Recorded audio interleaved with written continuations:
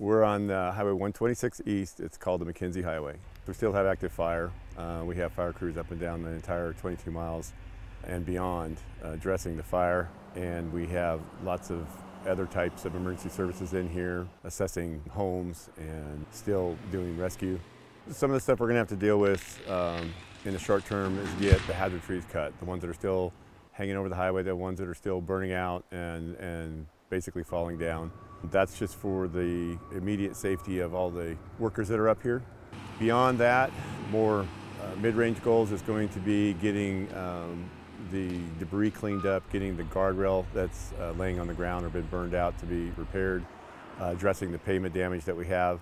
A lot of culvert, a lot of landslides, mud flows, things like that that is going to affect this highway that we're going to have to see how much of that we can mitigate before winter comes.